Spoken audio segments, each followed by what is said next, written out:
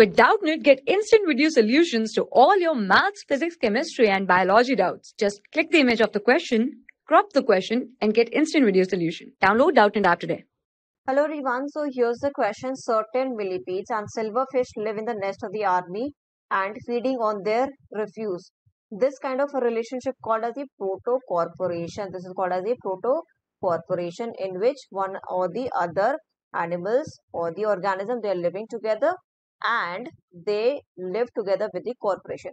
What is commensalism? Commensalism means one organism is benefited whereas the other organism, it has the neutral chain, that is there is no effect, neither there is benefit nor there is loss because of the living of that organism. What is mutualism? In which both the organism get a benefit. What is a scavenging? Scavenging means extracting. For example, the organism that feed on the dead organism is called as the scavenging. For example is the vultures. So vultures, they are called as the scavengers. What is the example for the commensalism?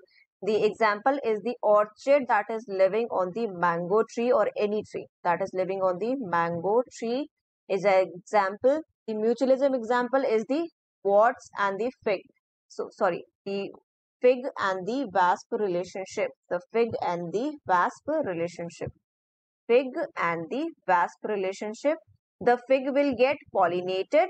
The fig will get pollinated, whereas the wasp will get a place to lay the eggs. This is called as the mutualism. Thank you. For class 6 to 12, IIT JEE and NEET level. Trusted by more than 5 crore students. Download Doubtnut app today.